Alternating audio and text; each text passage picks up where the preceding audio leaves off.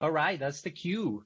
So, welcome everybody. This is your special guest office hours for spring 2020. With us is Professor Michael Littman. He is not only professor for our course, but also, well, uh, I guess you're not technically a Georgia Tech professor anymore, even though you were the first semester. Is that correct? No, I'm an adjunct professor still. I was then and I am now, but I'm Oh, not but I'm not an instructor for the courses. I'm just kind of, I don't know, meat on the courses. right, instructor of record or something like that. Yeah, I was lucky enough to actually take the course fall 2015, and you were actually in Piazza answering student questions and so on. So that was Yes, very that lucky is true. They back have then. removed my Piazza rights. I no longer have the ability to do that. And I don't think you want him. So, well, what? So you're a full-time basically professor of computer science at Brown University, and I think you have a couple of fellow names, and I think ACM is a big one, ACM Fellow. More recently, you tweeted about AAAS Leshner Fellow, and even though I personally do not know what those things mean, I know that whenever I see fellow, you pay respect and listen, right? Yeah, so the two like real fellow things that I have are AAAI Fellow and ACM Fellow. And the ACM Fellow, I think people in the class might appreciate because Charles, Isbell, and I basically got each other nominated. We acted as each other's nominators, and so we kind of went through the process. We both got tapped. We went to the induction ceremony together in San Francisco. It happened to be the year that the deep learning guys won the Turing Award. It was really surprisingly moving. It was a great time. Yeah, yeah, and for those who want, you can go to Twitter, and you actually tweeted a couple of pictures, having fun Yeah. with Jan LeCun as well, and receiving the really nicely dressed, uh, Yeah, we and wore our tuxedos. It was very cool. I mean, Charles, as you yeah, know, like, he cleans up nice. So we both got to be in our, spy. good, good. So I think one of the main things that you know, um, one of the main things that I admire of you, with in a humble sense, but I don't want to put you in the spotlight or too much. But it's like you actually been working on reinforcement learning since like the 1990s, I would basically say the 1980s. Yeah, 80s. Look at that. yeah. And My I feel first so my first pumped published whenever. papers. Yeah, go ahead. Yeah, go ahead. I was just my very first published paper was in 1989, and it was a reinforcement learning paper. But I got interested in it in college, and I was thinking about it back like 1985, but there wasn't a lot going on. Like I kind of posed it as a problem because it seemed like the right problem to think about, but it wasn't until after I graduated that I learned, oh wait, there's actual people who study this. And one of the really interesting things that happened to me at the time, I was working with Dave Ackley, who had done some reinforcement learning for his dissertation work. He's one of the co-authors of the Boltzmann machine paper, so he kind of helped make neural nets a thing again. And we were working on reinforcement learning stuff, and I was like, well, okay, I get this and I get this, but I don't like it's like how would you think about this? How would you like integrate this with neural networks? He's like, oh, you should read Rich Sutton's papers. Rich Sutton's paper, and I'm like, I don't get it. And he's like, oh, well, let's have him explain it to us. And so we'll invite him to give a talk. I'm like, wait a second, you can do that? Like these are actual human beings that you can like make materialize and make presentations. So Rich came down and gave us a talk in this is probably 1988. He was just starting to talk about Q learning because he had just met with Watkins and kind of worked that out. And it was like front row seat. It was amazing. So yeah, I've been doing this not since the beginning, but since near the beginning. Yeah, and the paper that you're talking about is actually the 1988 Learning to Predict by Methods of Temporal Difference. Is that correct? Very good. Yeah. So, and you probably know that our first project actually requires students to replicate the results. You probably know because you basically, asked our course to put that, as the project back in the day. And we still have it as our project, but it's actually our first project. So can you give us a little bit of insight as to why this, timeless paper, because it is timeless, is a good way for introducing reinforcement learning to our students? or any Sure, student sure, by right. that. So, I mean, from a theoretical perspective, it's absolutely central. I mean, from a historical perspective, it's absolutely central. It really kind of got people thinking about things uh, from a perspective that makes sense from a reinforcement learning standpoint. It's not just supervised learning. It's a different thing, and the temporal aspect is really important. I just today actually wrote a recommendation letter for Rich Sutton, and so I wrote a paragraph or two about why I think his 1988 paper was so essential, so important in the field. And if you look at all the different ways that we solve reinforcement learning problems now, they're not all TD lambda, but in fact, if you look closely enough, they actually are. They're not, the lambda is gone, but at least variations of TD0 are infused into policy search algorithms, which are kind of the best way of approaching things now from a deep learning perspective. Hopefully that won't be permanent, but at the moment that is the way that the people approach these things. TD is hiding in there in the way that the estimate actually gets computed. And in model-based approaches, model-based reinforcement learning, where you mainly what you're learning is to predict transitions. Okay, well, once you can predict transitions, how do you decide what to do? It becomes TD again. It's just TD in your head as opposed to TD in the world.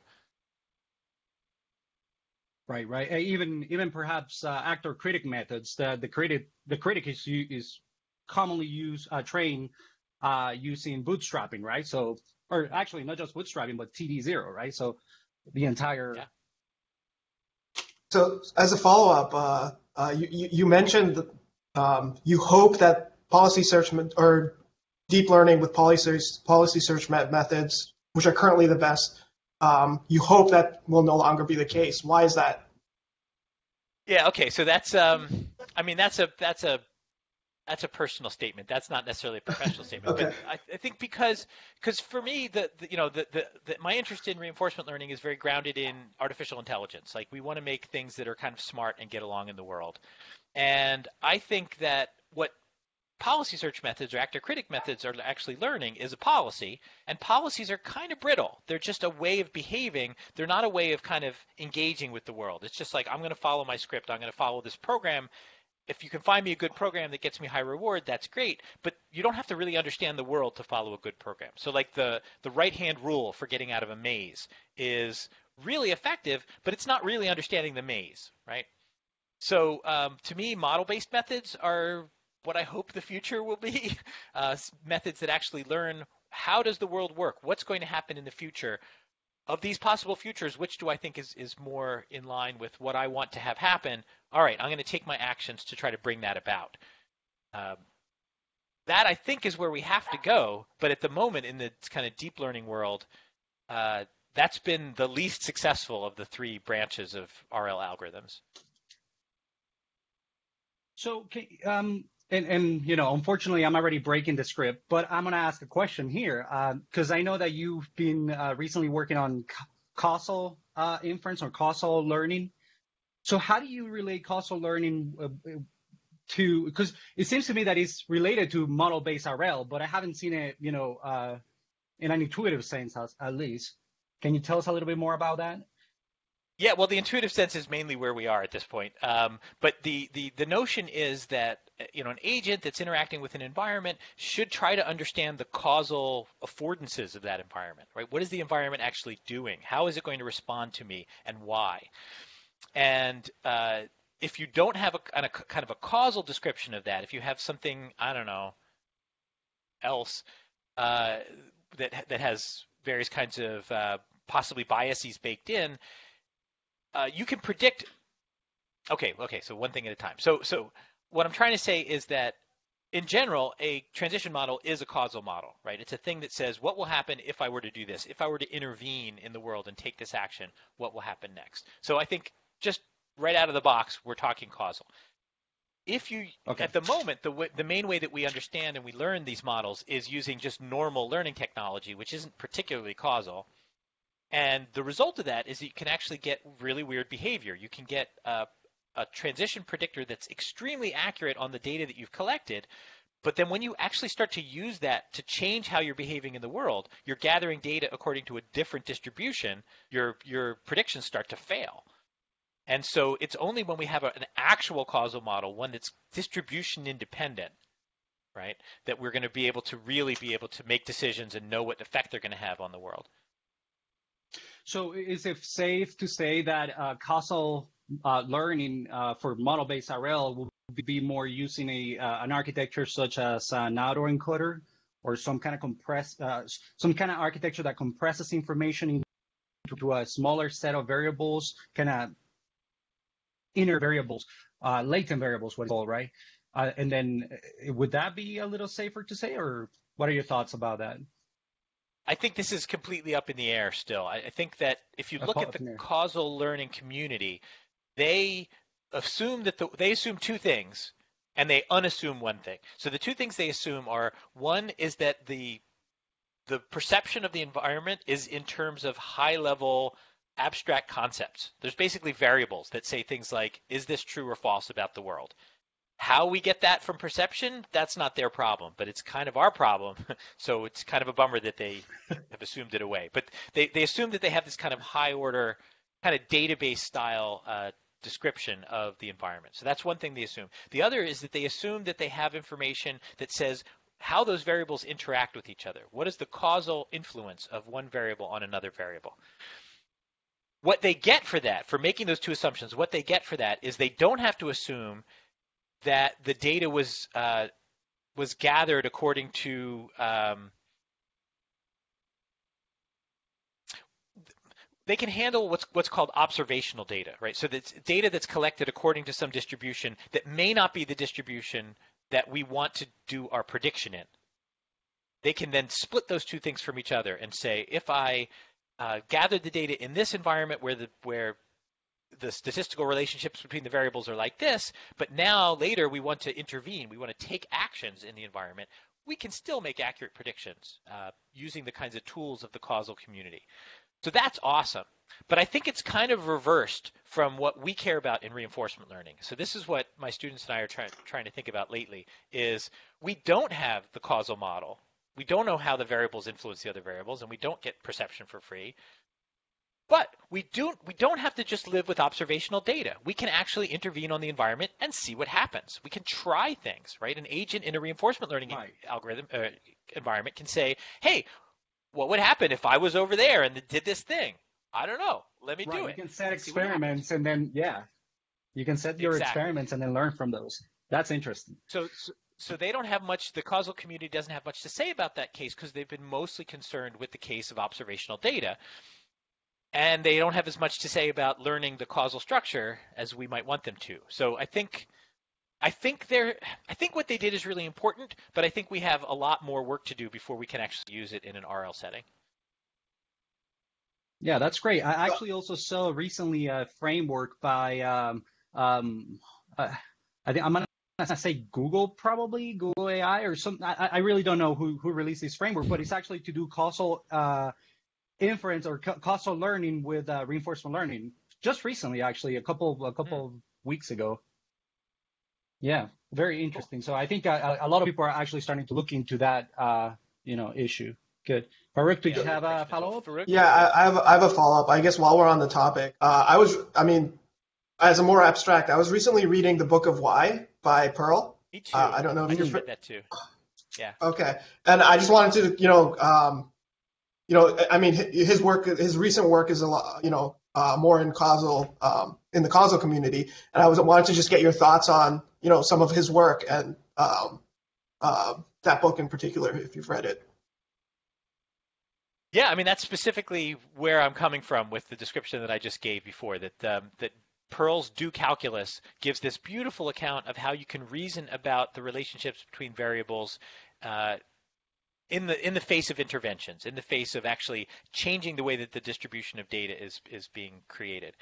So I think that's super cool, and it's really neat. The book itself is, it has issues. Like I've talked to people in other fields. So he in the book, for people who haven't read the book, so it's called The Book of Why. He had an earlier book on causality that was a bit more technical. This was intended to be kind of broad audience, what they call a trade book.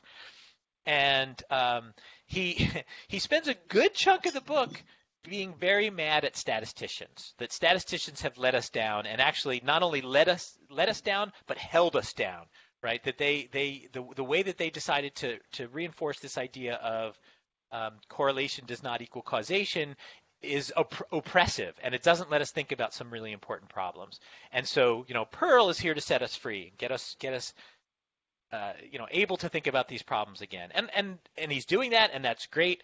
What he doesn't do quite well enough, I think, is notice that people in biostatistics have been doing this. People in econometrics have been doing this. They're not shocked by the things he's saying because they are exactly the same problems that they've been grappling with over the past couple decades. So I think that he likes to paint himself as the tilter at windmills, right? The lone soldier out there kind of fighting the battle on all our behalf. But in fact, he's part of this extremely big community of people who are actually using these ideas to solve hard problems, in other fields as well. But for me, it was great because he's a computer scientist and he talks like a computer scientist. And so now all this stuff makes sense to me, but I don't want people to leave that book with the impression that nobody had this worked out before. What I think Pearl has done remarkably well is provided a very computer science-y map for how to do these kinds of computations. But in one-off cases, in specific cases, the biostatisticians and econometricians, they know how to do it in special cases that actually come up all the time. And so they haven't learned as much from this as you might think listening to Pearl. Oh yeah, it's like that term in biology, convergent evolution, where you have different animals evolving to the same features, but they came from different origins, right? So these different fields are looking at these problems over time and kind of converging to the same the same techniques or the same paradigm. Yeah, which is cool, and that there's a certain rightness about it, right? Like, why are ichthyosauruses and dolphins and marlins all having the same shape when they have entirely different histories? It's because they're trying to shoot through the water really fast, and so the fact that all these different fields are trying to make inferences from data and understand what happens when you intervene, when you actually do a treatment. Yeah, it's great that they all ended up coming up with the same set of ideas. It means that these are actually the right ideas for this problem. A quick follow-up, since we're here. Hi, Professor Littman. I just want to ask, what's your current thought on how you talk about how we should try to first learn the causal model, right? What's your current thought on how do we learn the causal model? First of all, how do you model the causality, and then how you learn this model, right? Right. So great question. So it's obviously we have to think about how we're representing the transition function, Yes. right? We want a function that takes in now and produces what will happen if I were to do X or A, because actions. So the form of that could be the form of any function, right? All we need is a function, and the important thing is that the function look at the correct variables, right, and use them in the correct way. Yes. So really, the issue, I think, what it comes down to is that when you're collecting data somewhat passively, there are often many different functions that are consistent with the data that you've seen so far, and you don't know which ones are actually, the rule that says how the environment works. And so at least the way that we're looking at it in my group is we'll say, well, we have to learn all of those. We have to learn as many of those functions as we can. And then to disambiguate between those functions, we have to do active experimentation in the environment. We have to say, what's a thing that I could do in the environment where this model makes one prediction and this other model that I'm considering makes a different prediction? At which point the agent can actually take actions in the world, create that data, and then distinguish between those two models, hopefully invalidating one and supporting the other. Right. So you're talking about for causal model, right? You have A cause B. You have the links that you have to learn, and then second you have the functions that represent the links, right? Like the how does A cause B, right? So first of all, how you're talking about the links, learning the links, right? Does A cause B, right? Or you're talking about both? The function is everything, right? The function is something that takes in the current state and makes a prediction. And you can't make a prediction unless you have both the links and the whatever sort of numerical quantities that the model depends on. But you're right. When you're organizing your search, it can be easier to think about those two problems separately or in sequence, right? Where first I need to understand, does this thing have any influence at all? And then later I can fine tune and say, oh, it has influence. How much influence does it have? Or what's the precise details of the influence? But the level I'm talking about it now, it's like, no. It's just a set of possible functions that are fully instantiated, and we have to distinguish between them. I see. Cool. All right. So another question, you had a lot of students actually asking a similar question that you mentioned in one of your interviews on a podcast, I guess it was Talk RL. You mentioned something about the DQN paper. So, the 2015 paper by Littman and all the other folks at DeepMind introduced DQN. Now, DQN looks like I'm trying to make reinforcement learning look like supervised learning as much as I can. I'm going to make a supervised learning because that's how we know how to, use function approximation and so on. And we're going to force that problem into a different kind of problem so that we can train a network and solve the problem, right? But you did mention something related to that, and you do have a paper also on this topic. I think Deep Mellow tries to solve some of the issues of DQN. So the questions are: one, can you tell us what do you think are the contributions, the best contributions that DQN, besides getting a lot of people excited about deep reinforcement learning and reinforcement learning in general, which is a really good one, right? And then second, talk a little bit about your contributions with Deep Mellow. Sure. So I think that the fact that that DQN got so many people excited about the field is itself a tremendous contribution. And the reason that people got excited is because what they did was remarkable, right? It's a very hard thing that the people have been struggling with in one form or another for a long time.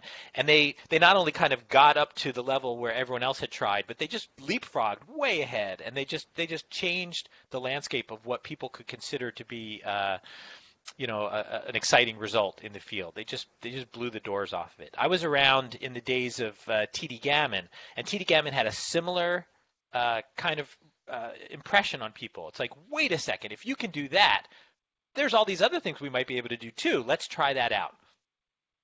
So I think that was great. Now, from an algorithmic standpoint, they had to do some very specific things to get this to work, right? So they had to be masters of convolutional networks, which at the time very few people were. They had to figure out, okay, well, a standard problem when you try to do function approximation in reinforcement learning is these networks can become very unstable. It's very common to see something where it starts off poor, and then after some amount of experience, it gets better and better and better. And then at some point, it kind of peaks, and then if you keep training it, it starts to get bad, and then really bad, and then worse than where you even started. And so when I've had students implement like backprop and TD together, that is like the standard pattern. And in fact, the DQN people also had that pattern. They just were smart enough to stop before the decay happened, right? So it's if you run their algorithm further than what they do in the paper, it does exactly what all the other algorithms do, which is it just completely falls apart until it's actually performing worse than random. But they were brilliant, and they were brilliant in a bunch of ways. But they were somewhat sneaky and successful by actually figuring out, okay, well, how long is this going to stay viable? Let's cut off the graphs at that point. So I wouldn't call that a contribution, but it is. They had to fight against this issue that function approximation in RL has. And they did a bunch of things to do that, right? They hold on to past values so they're not changing too rapidly, and I think that did stave off the decay long enough that they could catch it at the top of the arc, stop there.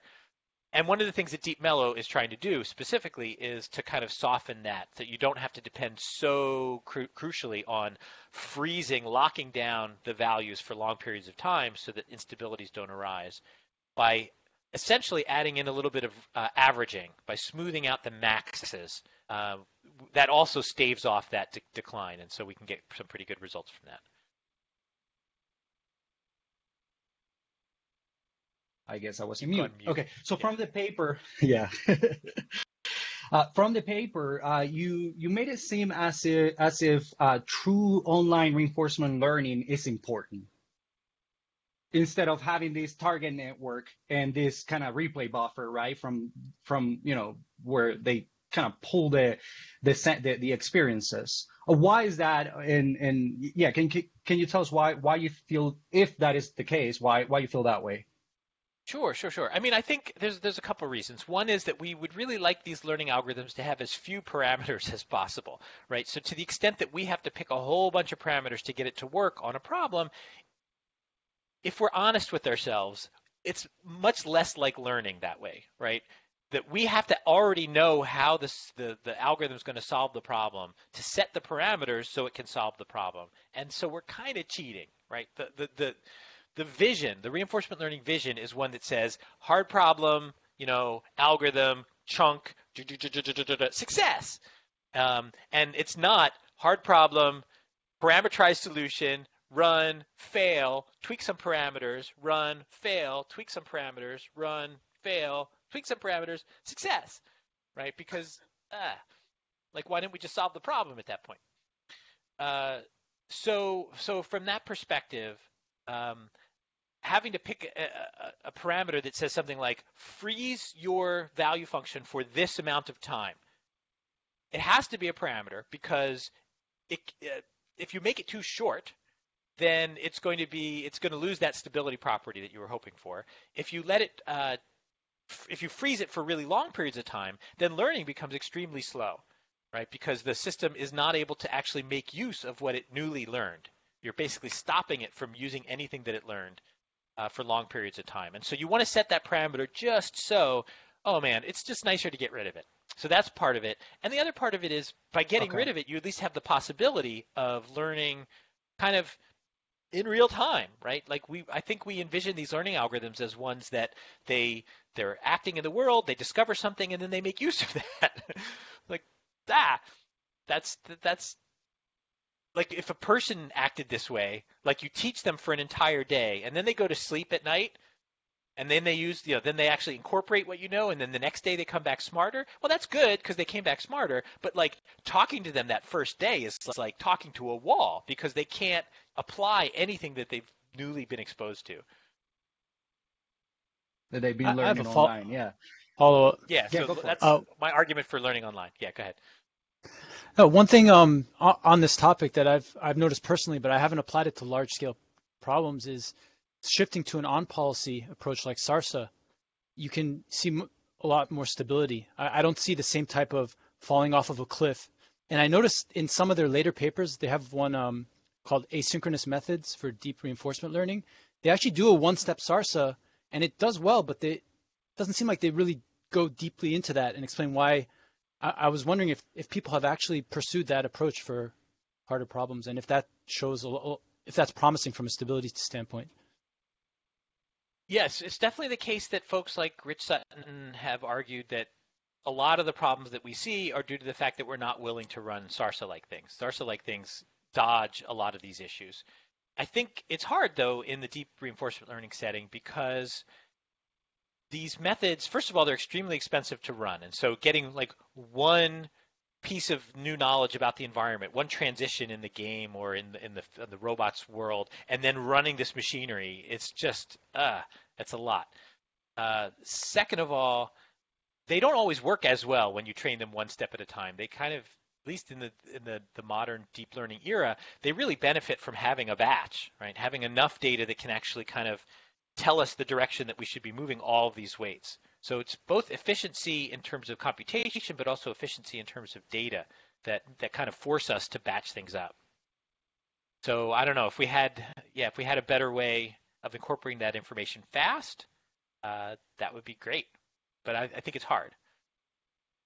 Do you think something like meta learning, or meta RL, could help in that regard? I love the idea of meta learning, especially if it allows us to get rid of the parameters, right? I think there's reason to believe that something like meta learning is absolutely essential, because if we don't meta learn, if we say, oh, we're just going to do reinforcement learning on one problem at a time, then we're going to tweak the parameters. We're going to try to set it up so that it runs better for that one problem. The only way we can force ourselves to be hands-off is to adopt a meta-learning kind of stance that says, here's a set of problems that your learner has to run on. I'll let you play with them all you want, but finally you have to deploy something that's going to learn hands-off. And so I really love that. Is that a solution? I mean, arguably it's solving, it's killing an ant with a bazooka sort of thing. Like if you're really trying to find a good policy and that's all you care about, meta-learning is a very, very heavyweight way of doing that. It's so hard. It's so slow. It's so brittle. But like in principle, that is the direction we should be going. I just think at the moment it's not a piece of machinery that we can just wheel out and solve our problems for us. So quick follow-up to your answer to Bahe's question. You mentioned as if the difference between a sort of DQN and more SARSA-like approaches was the batching, so the online versus batching.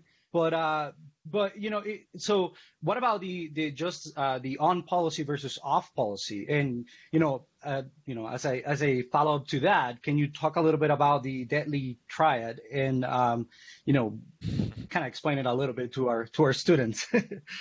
How many headaches you get out of that? All right, so the deadly triad was named by Rich Sutton, and I think it's function approximation, off policy, and bootstrapping. And bootstrapping? Oh, come on. You know this.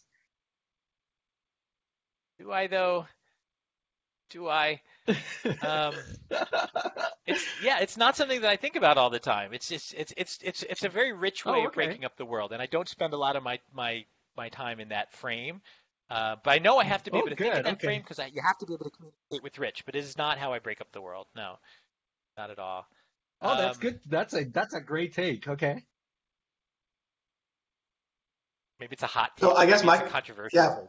Yeah. So I guess my question would be like, how do you break up the world, like versus person to how Rich does? Model free and model based. Let me guess.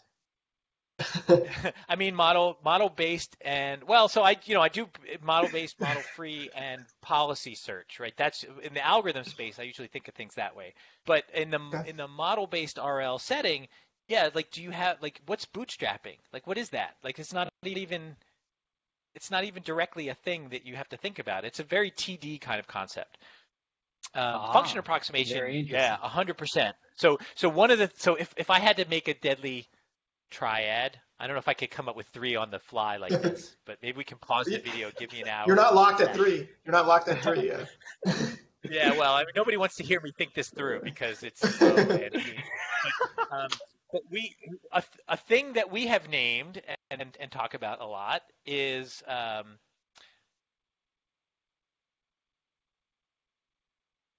there's a name for it. I'm just blanking a little bit. It's the idea of making a prediction and feeding that prediction. So in model-based RL, you make a prediction. If there's any error in that prediction and you feed it back to make a prediction for 2 steps into the environment, these errors tend to get magnified. Residual? And so kind of residual? Residual amplification. It's not just that there's a residual. There's always a residual. It's that the residual, whatever the error is, it becomes larger. It explodes. The error explodes. So I have a paper with my current student, Kavosh Asadi, and he uses a particular word for it. I'm just blanking on what that word is. But that's we don't know what to do with that. That's a killer for us because if you're doing function approximation and you're doing multi-step prediction, then you get these 2 things together can blow up on you unless we can come up with some way of stopping it. I see. And it's related. It's very much related. It's like using your model for a rollout of the policy. So you use the same model and then feed it back with the next state prediction, and then back with the action and so on. Is that basically what it is? Yes. Cool. Interesting. Compounding error. That's what we call it. So we have it kind of reminds me of like control. Compounding error problem. It reminds you of control. Oh, because in control theory they have compounding error as well. Yeah, absolutely. Because it's what you have if you have multiple steps decisions. Yeah. So that will be one. Let's see if I can get two more. Well, that with function approximation, because we don't really have, There you go. because function, but it's a different function. We're approximating the model. Right. And because there's error in that model and we're doing a rollout with it, yeah, it gets bad. And I don't know. And then I'm going to say causality, and I'll think about it more later, because the idea is that you need to have gotta make selective. it three because you cannot sell it if you don't make it three. It's catchy. It's gotta be catchy. I got three. Function approximation, Okay. multi-step predictions, and causality. Oh, look at that. Like it. Boom. We And got the a new causality one. thing is that you want to make sure you're conditioning on the right variables so that you become distribution independent. The funny thing, though, is, of course, you're never going to be distribution independent, right? It's always going to be the case that you can't master the entire huge universe. So you're always stuck mastering some subset of it. And it could be that the thing that you've mastered it on, if you extrapolate even further out, will start to fail. So like I know how to throw a grape and catch it in my mouth, but this doesn't work if I'm in zero gravity. I'm just very rarely in zero gravity, and so it's fine. So getting a big enough part of the space covered is really all we can hope for. It's just at the moment, at least in the RL algorithms that I've been running on these video games, they learn the narrowest little tightrope of the states that they tend to see an awful lot during training, and they're very good in those states. But if you push them off even a little bit, they just fall into the the waterfall. Right, right. And it's actually a really good follow-up. This next question here, this is a student question, and I'm just going to read it. So most of the research in RL is only applicable to artificial domains like computer games. There has been attempts with RL on real-world business requests, like to recommender systems or chatbots, but they can hardly outperform supervised learning or rule-based approaches. The limitations include problem complexity and diversity, limited computational resources, and amount of data per task. When can we expect this gap between research and real world, and I'm sure that you got this question since the 1990s, the real world to close, and what are the most promising approaches? Transfer learning, lifelong learning, anything else? Okay, well it's a brutal question. Makes me want to make the homework harder for the class. But anyway, yes. like put me on the spot. I'll put you on the spot. So right, no, you're absolutely right, and it's fundamental. And I think I often will say to people that there's not that much in terms of practically fielded systems in RL that you can actually point to and say, oh yeah, this thing is doing that using reinforcement learning. Recommender systems, I think that's a valid example, but they're more bandit driven than they are typically like full on kind of state prediction, value function-y kinds of things. But bandit problems are cool too, and we're good at that. So we should like take credit for that. Like some people are really upset by it. I talked to Satinder Singh once, and he's like, that proves that we're a failure. The fact that the main thing that's out there is bandit systems means we're a failure. I'm like, no, we're just good at bandits. Like bandits is important too. Let's just like take the win, for goodness sake. So I think that's good. The other example that I cite sometimes is apparently the Nest thermostat is doing some reinforcement learning behind the scenes, particularly for the problem. It's more of a control problem really, but it's particularly for the problem of learning the thermodynamics of your house, right? So if it's this temperature outside and this temperature inside, and you increase the amount of force in the furnace by this amount, how long is it going to take things to get warm? What's the temperature change going to be and when? And so they do a kind of a model-based thing where they actually learn that model, and then they use that to make decisions to actually maximize, minimize loss. And the loss is dependent on things like how much energy you use and how uncomfortable you are, right? How far off from the desired temperature the system is at any given time. But yeah, so when are we going to have like general out of the box RL? Like I want to say next Thursday because it's good to be positive, but I don't think that's true. I think that it's going to be a good long time, and there's a bunch of problems that we have to solve right before we can actually get there. It's not that we're being lazy; it's that we actually have research to do. It's not an easy problem, and that includes things like discovering causal relationships. But I think the most important thing that we haven't talked about yet in this chat is abstraction. The notion that the low-level inputs and outputs that a system is defined with respect to are not where it should be doing the lion's share of its decision making. It really needs to kind of pop up a level, think about things a little bit differently, and make those decisions at the higher level, because otherwise it can't see the impact of the decisions either in time or in space. That's a really hard problem, and we don't really know how to do that. We don't know how people do it.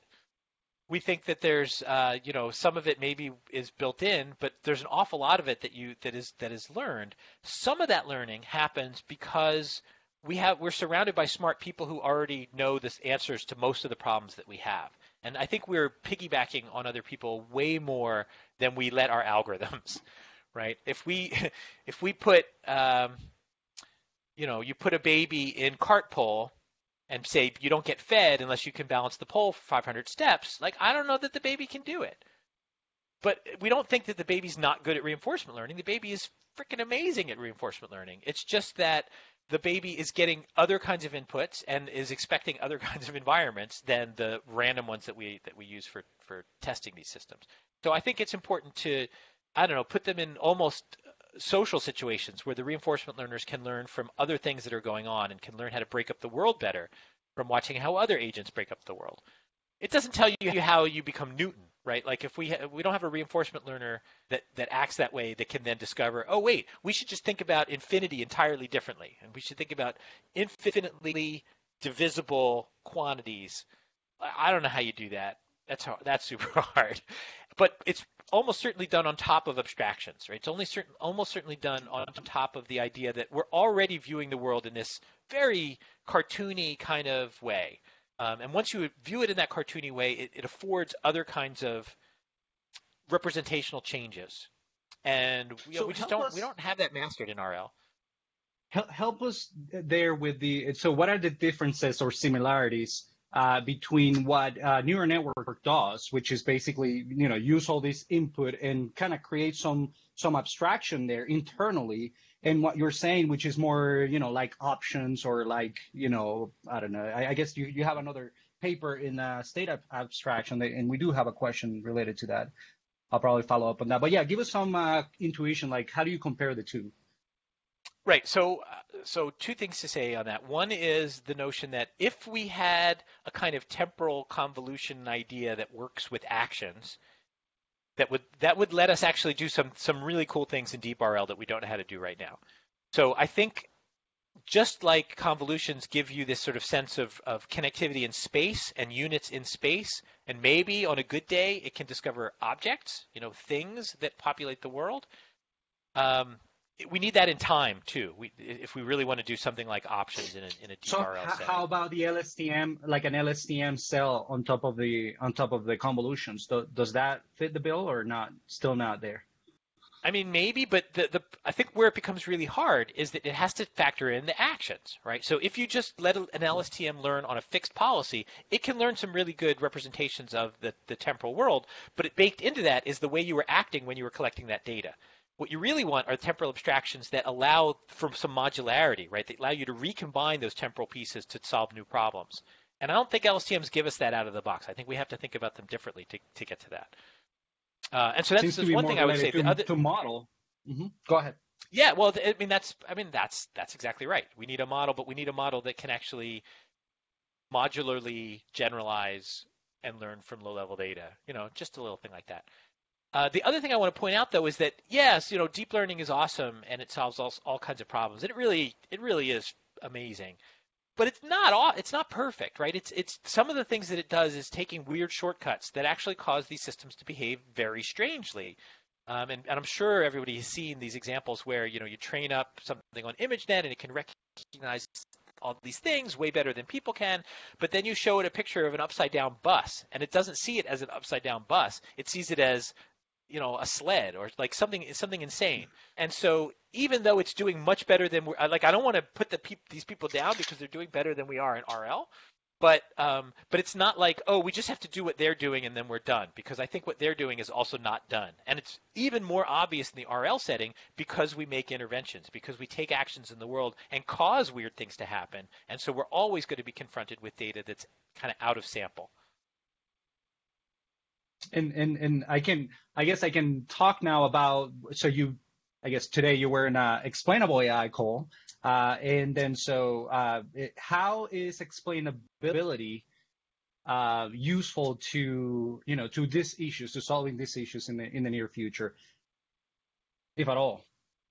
Yeah, no, I think explainability is really important. Also, is explainable AI important for the adoption of AI systems? If I think intuitively, I work at people really are all about explainable AI, but I don't really care how the pilot of the airplane that I'm flying on makes the decisions. I don't care, as long as it takes me from point A to point B safely. I'm good.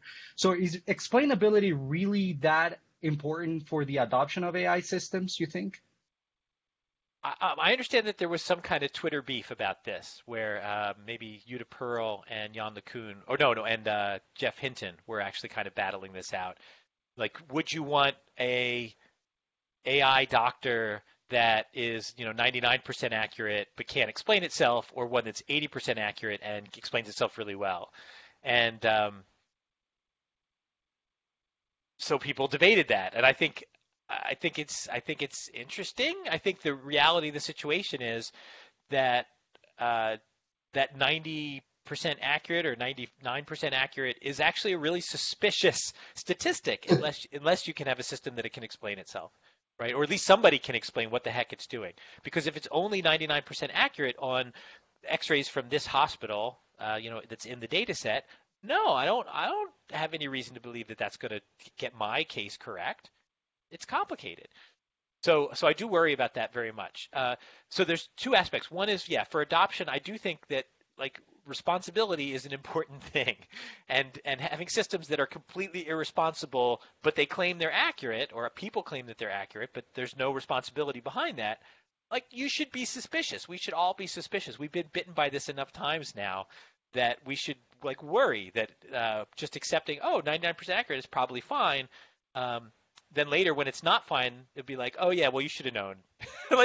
Okay, well let's be careful about that.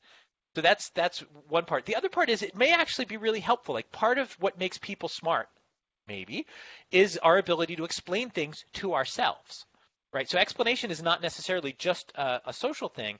That when you're forming abstractions, when you're actually deciding how to break up the world, part of it is you're trying to do sense making. You're trying to look at what's out there and make yourself believe that you have a reason to think that it's going to progress a certain way.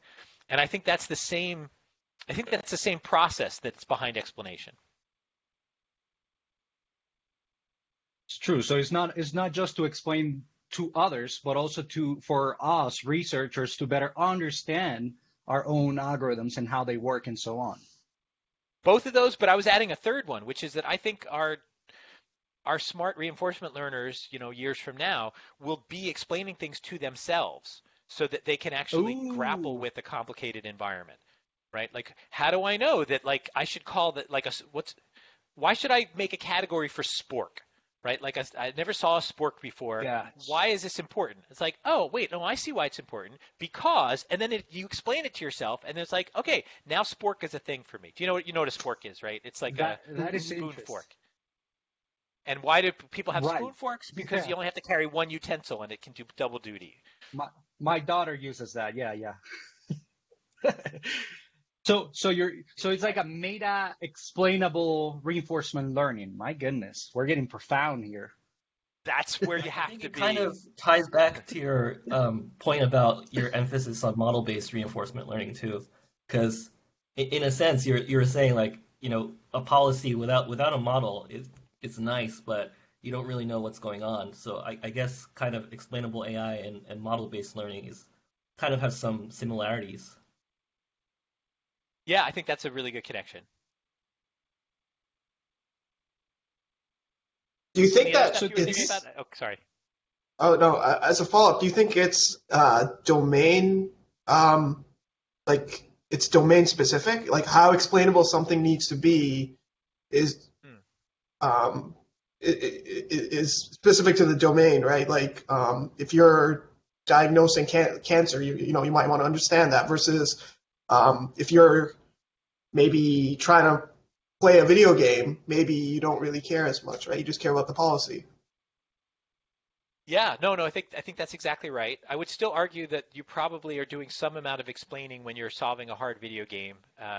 True. Like you can get kind of like plateau in your performance unless you start to actually, high level engage with what you're doing and how you're doing it and generating high level descriptions. If not explicitly explanations, at least kind of trying to break up the world differently and think strategically at a level using a vocabulary that you didn't even necessarily have when you started playing the game, right? It has to kind of come out of your experience. But no, I think you're absolutely right that in some cases, how, it's a walking robot, like exactly how it decides how to plant its foot is maybe less important than it, us explaining how it does that is maybe less important to us than explaining its rules for deciding when it's okay to walk into the bathroom with a camera, right? Like in some cases, you're right. It's like if you don't have an explicit rule, it's problematic. In other cases, you don't have an explicit rule, it's probably still fine. Like show me that you can walk consistently over a wide variety of terrains. That's maybe enough explanation for me. And the pilot example is kind of like that. Like it's not enough to just say, oh, the pilot has passed the pilot's test. You want to say, oh, the pilot has flown a lot of planes in a lot of different situations and not crashed.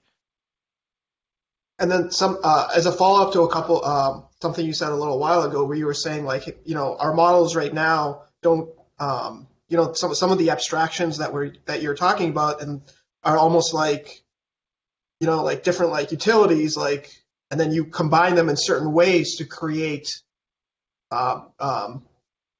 like the ability to do new things. That's kind of the way I kind of took what you were saying, and that kind of reminds me, and I'm not an expert in this, but like more old school symbolic AI and things like that. What like do you think that some of those classical techniques, merging them with our more data driven current techniques, machine learning techniques, like where do you see that going? Yeah, no, I'm a believer in that. I'm not like here's this one thing and everything is going to come from this one thing. I feel like it's making things come together that's actually going to get us where we need to go. I read a book in addition to the Pearl book. I read a book by Gary Marcus and one of his colleagues at NYU, Ernie Davis, on this sort of question of like where does modern AI kind of not get to where it needs to go. And their argument was very much that you need both of these pieces. It's not enough to just say, oh, well, deep learning is really good at the things it's really good at, therefore it's good at everything, and we should abandon the other piece of the field. Related question to this, is it possible, and maybe in the defense of reinforcement learning, is it possible that trends in, for example, industry are based on what's already been successful? So if people see a certain approach like supervised learning is very successful, people are going to want to plow onto that and use those methods. Is it possible that there just isn't that much reinforcement learning expertise so that people in positions where they can innovate don't take those kinds of risks? And maybe that's also something that holds it back in quote unquote real world problems? Sure. To some extent, I think that's true, but I don't think that's the whole story though, because I think that there are plenty of cases where very RL savvy people have had controls of companies and resources, and they also had trouble getting things to work really well. So it's not just that, but yeah, if everybody knew about reinforcement learning, somebody would make it do something. Right? It's sometimes you don't know what the right connection is going to be. It's more serendipitous. And so the more people who know about it, the more serendipity we're going to have, the more success we're going to have. So that, we should all get out there and proselytize, or at least help people understand the advantages and disadvantages of thinking about the world this way. So maybe that's about an hour. 2 minutes, yeah. So final question. I was gonna say just that. That's 2 minutes left. Final question, and obviously there's if we don't ask you about AGI following all this stuff, then or singularity, then it's not an AI talk. So what are your predictions for the next 10, 20 years from now? And obviously just a funny prediction. You don't have to get too serious about it. So you had a tech talk on the topic, so that's why I'm asking, right? You had a whole tech talk. Yeah, I did, but the TED talk was like, you guys need to settle down, and so basically people settled down. So I think we're good. Like in 2015, there was so much chatter about this issue, and people may be reasonably arguing that it's not insane. It's not something that we should completely ignore, and I guess I'm open to that. Like some people thinking about this is fine, but I do think that the amount of excitement that it was generating at that time was insane. Was detached from reality. Too much. Yeah, because people were extrapolating from some successes, some amazing successes, but they were extrapolating the way that you'd extrapolate if you met a really smart person, and you think, okay, that smart person can do these other smart things too. But these systems are not smart people. They don't really break up the world the way that we do. They're good at the thing that they're good at. And if we wanted to be good at some other really narrow thing, we could probably do that too. But like narrow plus narrow does not equal broad. Narrow plus narrow equals too narrow. So they're like, you can't cover a space with Dirac functions.